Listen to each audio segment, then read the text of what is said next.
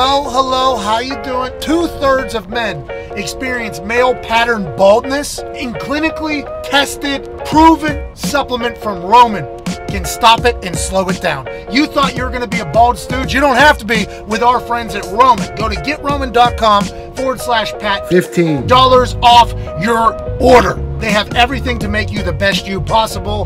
Let's get to the show now, Foxy. So this week's trip was much different, okay? Had a business call in the airport. All right, I gotta go do a call with, hello. Won't say who. Big conversation was had. I don't know how many people sit in jorts and a tank top in a weird theater in the middle of Indiana and have the opportunity to have that conversation. But I think it went well. He said fuck a few times. In the excitement of doing that convo, then getting on a plane and flying to Florida, I forgot everything. All I worried about the last 2 days was the suit. What I was gonna wear, what am I gonna wear? Left it in the truck. I don't have any other long sleeve anything. That's the only key to get into the house? Yeah, that is the only key to get into the house. Oh, no. I locked all the doors and all the rooms. I mean, it kind of kills us right now. We're gonna have to break a door. No, I can jump. You can hop over that easy. The only time we've ever truly definitely needed the Wi-Fi, because we're potentially landing to a place with no home. But it's not good news. Got no suit, got no keys, our plane's Wi-Fi's falling off.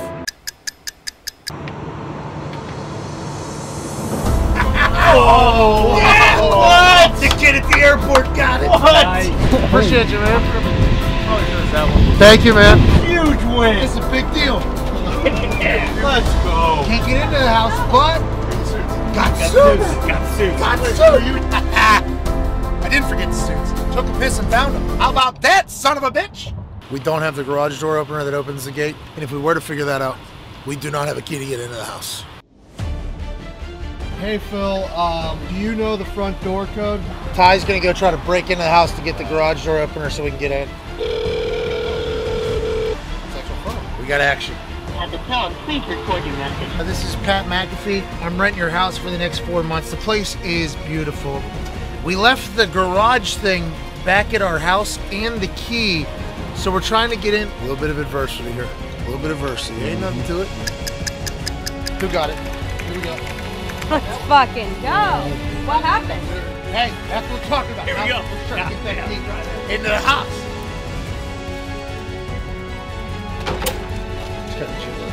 I checked. That's locked. But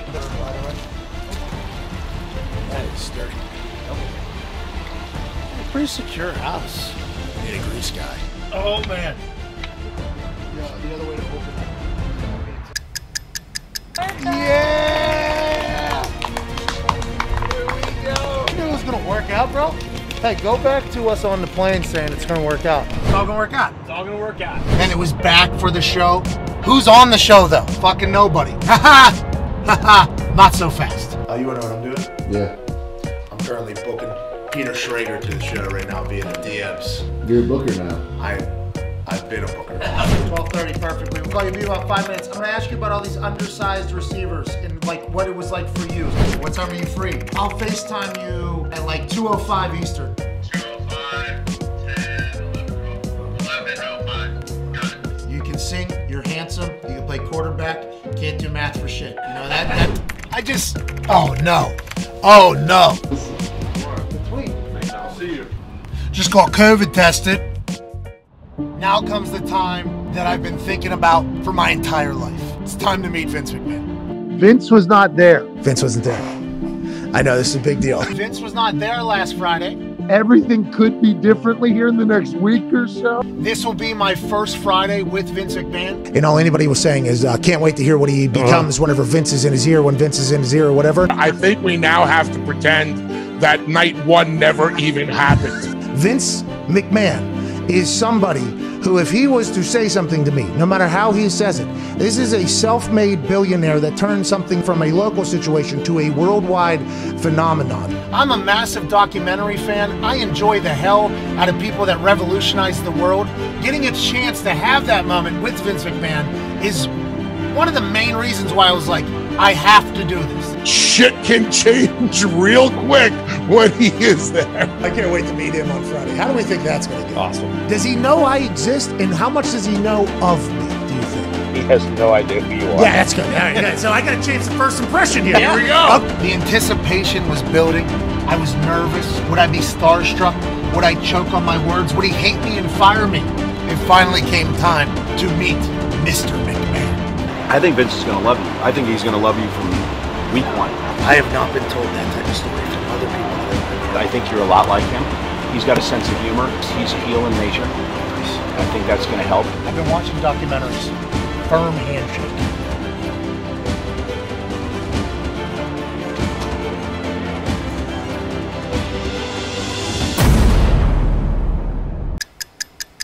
So,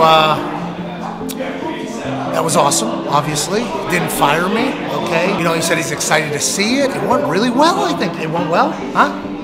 Yeah, really well. In fact, when Vince puts someone over and makes fun of me, that means it went really well. Which happened immediately, by the way. Immediately, Michael Cole was made fun of. I was complimented. Feels like we're on a good start here. I know I'm not supposed to say this, you don't like compliments, but you're a legend, dude. So, like, working with you is a reason why I said absolutely yes. And he laughed, and then he made fun of Cole. So I think it was a good go. You went in for the handshake, just like you said you would, and he met you there. Yeah. Was it a firm grip? Yeah, oh yeah. It was I was prepared. And then he was taken a little by surprise when you went back in for a second time for this handshake. I was a fist bump at the end. Yeah. I gave him a fist bump at the end, and he gave me one. I might be best friends with Vince McMahon soon. How about it, huh? I aced the test. I said, I know you don't like compliments, but I have to get this out of the way now.